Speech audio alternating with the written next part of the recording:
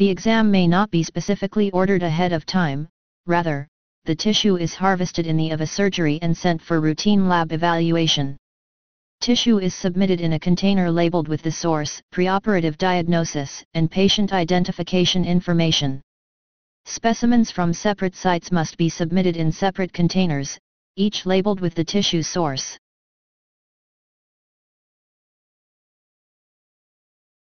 Level I, Surgical Pathology, Gross Examination Only.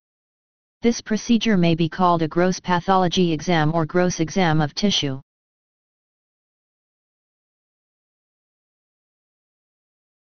Level 2, Surgical Pathology, Gross and Microscopic Examination. 88,304 Level 3, Surgical Pathology, Gross and Microscopic Examination. 88,305 Level 4, Surgical Pathology, Gross and Microscopic Examination. 88,307 Level V, Surgical Pathology, Gross and Microscopic Examination. 88,309 Level 6, Surgical Pathology, Gross and Microscopic Examination.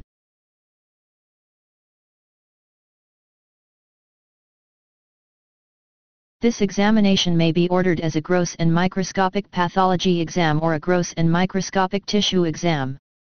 It includes both a gross and microscopic examination, with the microscopic exam mainly to confirm the tissue is free of disease.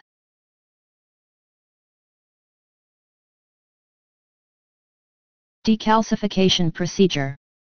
This procedure is performed in addition to the basic surgical pathology examination, 88,302 to 88,309, on specimens requiring decalcification for accurate evaluation.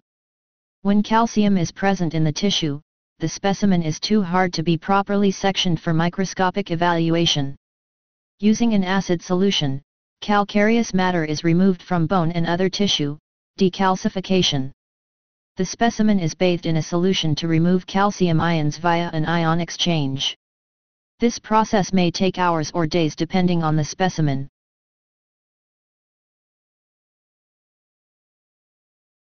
Special stain including interpretation and report, Group I for microorganisms, e.g., acid-fast, methenamine silver.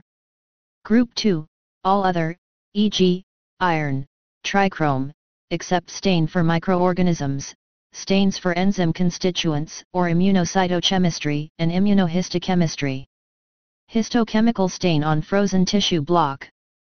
Group 3, for enzyme constituents.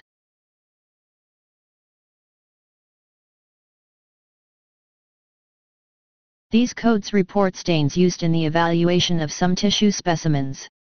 Depending on the type of specimen and the reason for the pathology examination, different stains may be required to highlight or outline cells for identification.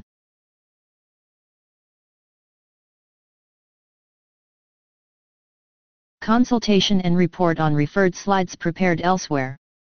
Consultation and report on referred material requiring preparation of slides. Consultation, comprehensive, with review of records and specimens, with report on referred material. Pathology consultation involves an opinion or advice on the presence or absence of diseased or abnormal tissue provided at the request of another physician.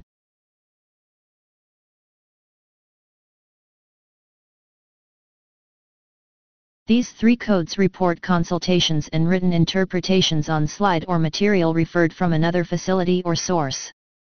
Report 88,321 for a consultation and written report on a slide prepared by another source, 88,323 for a consultation and written report on material referred from another source requiring routine preparation of slides by the consultant, and 88,325 for a comprehensive consultation with a written report of the consultation that describes the review of records, evaluation of specimens, and may require more complex slide preparation.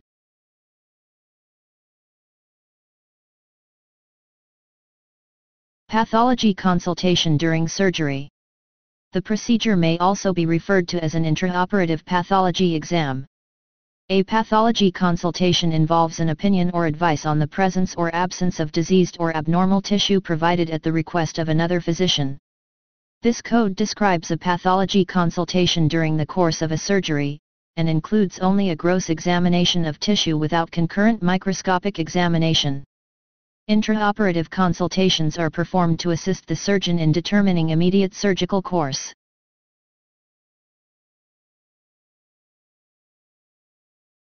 Pathology consultation during surgery. First tissue block, with frozen section, S, single specimen. Each additional tissue block with frozen section, S. These procedures may also be referred to as an intraoperative pathology exam with frozen section, FS. A pathology consultation involves an opinion or advice on the presence or absence of diseased or abnormal tissue provided at the request of another physician. These codes describe such a pathology consultation during the course of a surgery.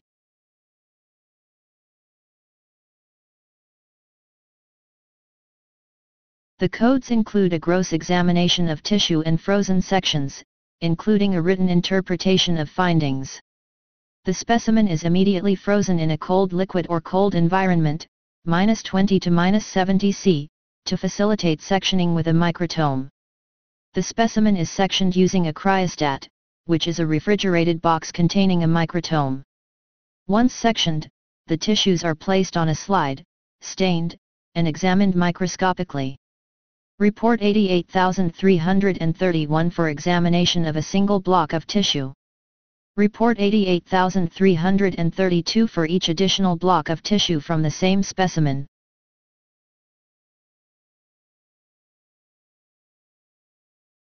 Pathology consultation during surgery. Cytologic examination, e.g., touch prep, squash prep, initial site. Each additional site. These procedures may also be referred to as intraoperative pathology consultation or intraoperative cytologic examination. During the course of an operation, a specimen is examined cytologically by touch prep where suspicious cells are scraped and smeared onto glass slides for staining and examination, or squash prep where the specimen is minced, placed on a slide, and examined after staining.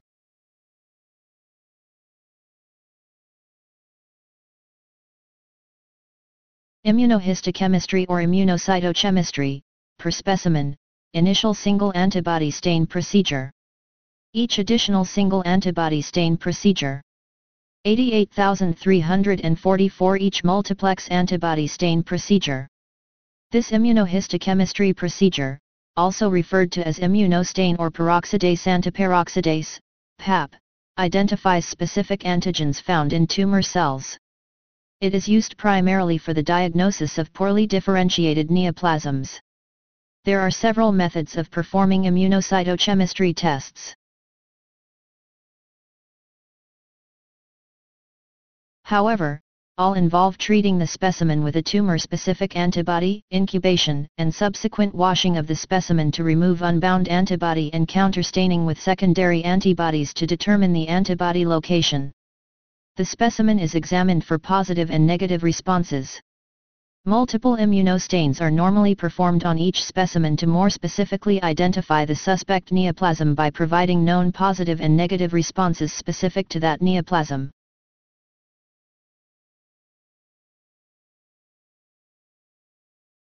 Immunofluorescence, per specimen, initial single antibody stain procedure. Each additional single antibody stain procedure. Immunofluorescence study is performed on an initial, single antibody. The technique involves the introduction of fluorescein-tagged antibodies.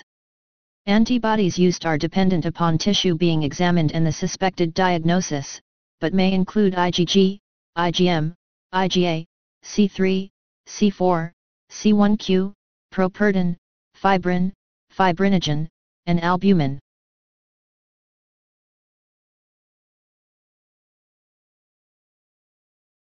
The specimen is examined under fluorescent microscopy for intensity, pattern, and distribution of immunoglobulins. The antibody introduced attaches to the targeted immunoglobulin.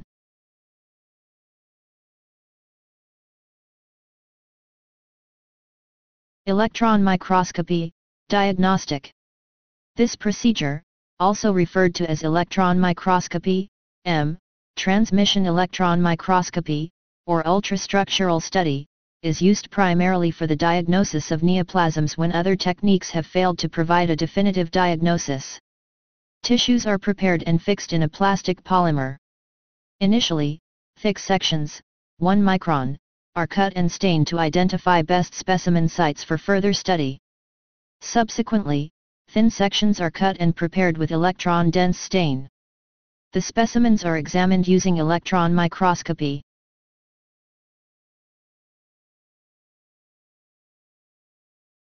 Morphometric analysis, skeletal muscle, nerve, tumor, e.g., DNA ploidy.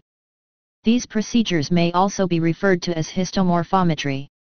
Methodology is by flow cytometry or quantitative image analysis system. Cells are stained and the histologic organization, including structure, composition, and function, is evaluated.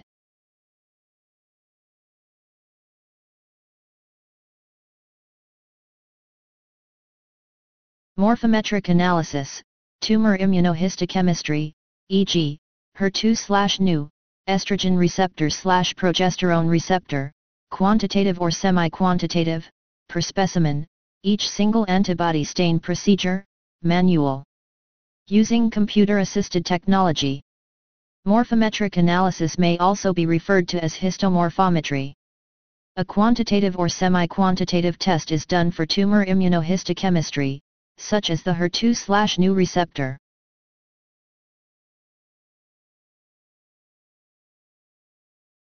The HER2/neu protein is a cell surface growth factor receptor expressed on the cytoplasmic membrane of some epithelial cells. This protein regulates normal cell growth and division.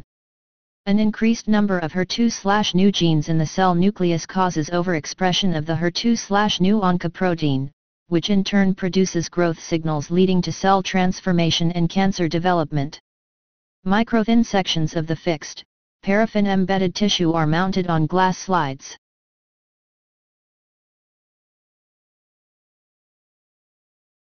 Antigen retrieval with citrate buffers or microwaving is done to inhibit peroxidase activity and background staining.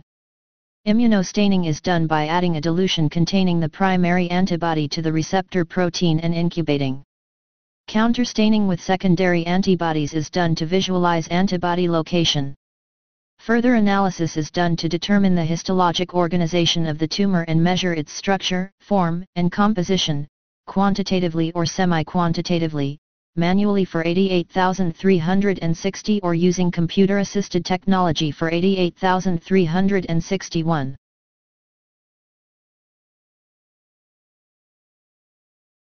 Nerve teasing preparations. Teased fiber evaluation is a technique used in specialty neuropathology labs. Peripheral nerves are often encased in a myelin sheath. This lipid-like substance is important to nerve function and can be an element in diagnostic evaluation. The technique involves biopsy collection, usually under local anesthetic. Light and electron microscopy are usually employed.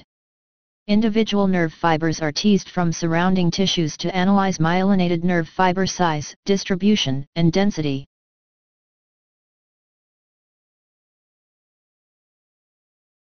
Examination and selection of retrieved archival, i.e., previously diagnosed, tissue, for molecular analysis, e.g., CRAS mutational analysis.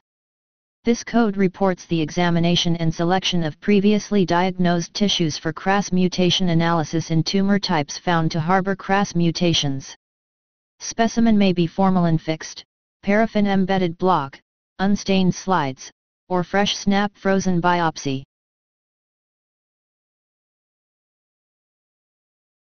In situ hybridization, e.g., FISH, per specimen, initial single probe stain procedure. Each additional single probe stain procedure. Each multiplex probe stain procedure. Fluorescence in situ hybridization, also known as DNA to DNA homology or simply FISH or FISHes, trademark, fluorescence in situ hybridization in suspension, involves isolating and detecting specific nucleotide, mRNA, sequences within morphologically preserved cells and tissues by hybridizing a complementary nucleic acid strand.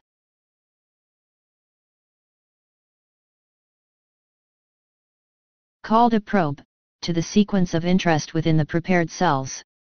The cells of interest may be snap frozen and fixed in paraformaldehyde, left in suspension for fixation, hybridization, and detection, spun out of suspension onto glass slides and fixed with methanol, or fixed in formalin and embedded in paraffin. The probe is first labeled with an easily detectable substance, such as a radioactive isotope, before hybridization.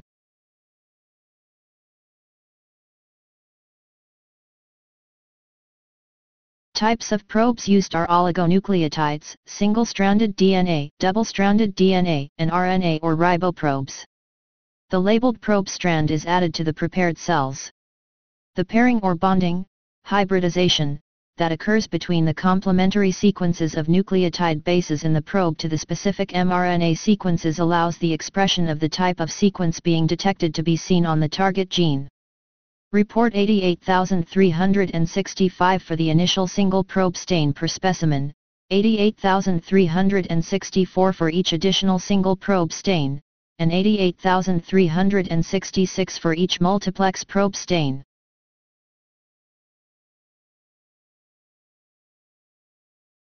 Morphometric analysis, in situ hybridization, quantitative or semi-quantitative, using computer-assisted technology, per specimen, initial single probe stain procedure. Each additional single probe stain procedure.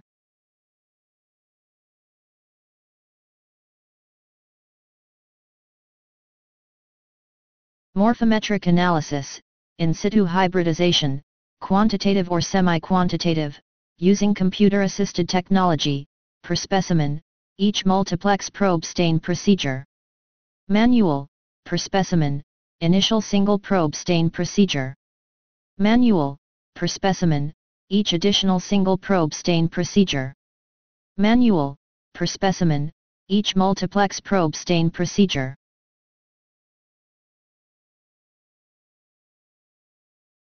Morphometric analysis, also referred to as histomorphometry, is a quantitative or semi-quantitative analysis done with in situ hybridization. In situ hybridization involves isolating and detecting specific nucleotide, mRNA, sequences within morphologically preserved cells and tissues by hybridizing a complementary nucleic acid strand, called a probe, to the sequence of interest within the prepared cells.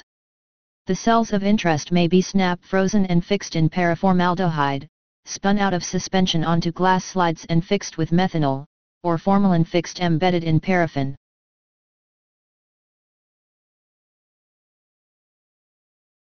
The probe is first labeled with an easily detectable substance, such as a radioactive isotope, before hybridization. Types of probes used are oligonucleotides, single-stranded DNA, double-stranded DNA, and RNA or riboprobes. The labeled probe strand is added to the prepared cells.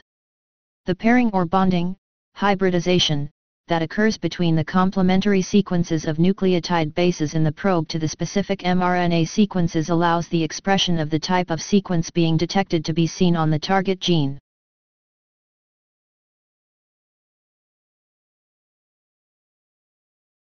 Analysis is done to determine the organization, structure, form, and composition within the morphologically preserved cells being studied. Report 88,367 for the initial single probe stain, per specimen, using computer-assisted technology, 88,373 for each additional single probe stain using computer-assisted technology, and 88,374 for each multiplex probe stain using computer-assisted technology. Report 88,368 for the initial single probe stain analyzed manually, 88,369 for each additional single probe stain analyzed manually, and 88,377 for each multiplex probe stain analyzed manually.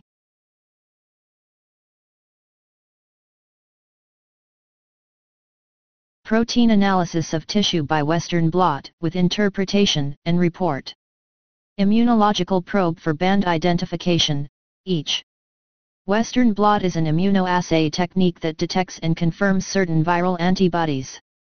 Protein analysis of tissue involves separation of protein and glycoprotein components by electrophoresis. For certain diagnoses, Polyacrylamide gel electrophoresis is used to create substrate bands that are transferred by electrophoretic blotting to a membrane.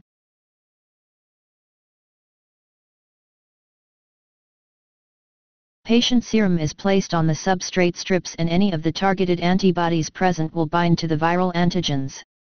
Report 88372. When the protein analysis of tissue by Western blot includes an immunological probe for band identification.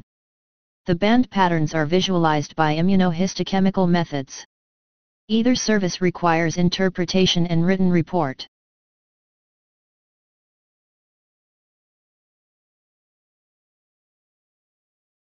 Optical endomicroscopic image, interpretation and report, real-time or referred, each endoscopic session. The images captured using an optical endomicroscope during endoscopy are reviewed, interpreted, and a report is generated. The endomicroscope uses laser light to magnify the cells of the mucosa in order to identify the histopathology without a biopsy. This service can be performed during the procedure, real-time, or at a later time. This code is reported per endoscopic procedure, not per image.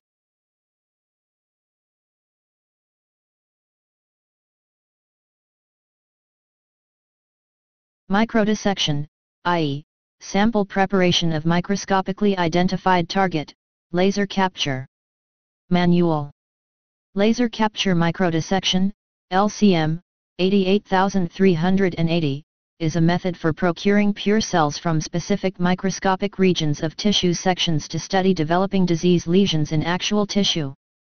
A transfer film is applied to the surface of the tissue section. Under the microscope, the diagnostic pathologist or researcher views the thin tissue section and chooses microscopic clusters of cells to study.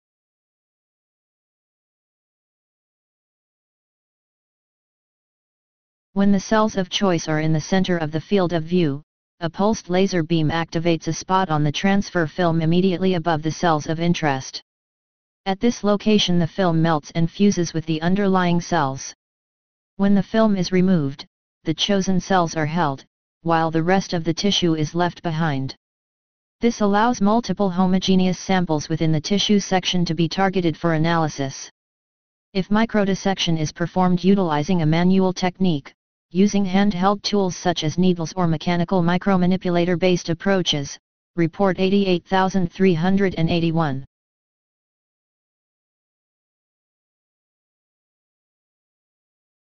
Macroscopic examination, dissection, and preparation of tissue for non-microscopic analytical studies, e.g., nucleic acid-based molecular studies, each tissue preparation, e.g., a single lymph node.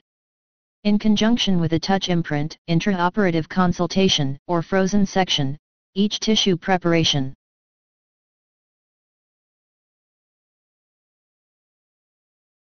The physician performs a macroscopic, visual, examination, dissection, and preparation of tissues for analytical studies that are non-microscopic, such as nucleic acid-based molecular studies. Report 88387 for each tissue preparation, e.g., a single lymph node. Report 88388 when this procedure is performed in conjunction with a touch imprint, intraoperative consultation, or frozen section.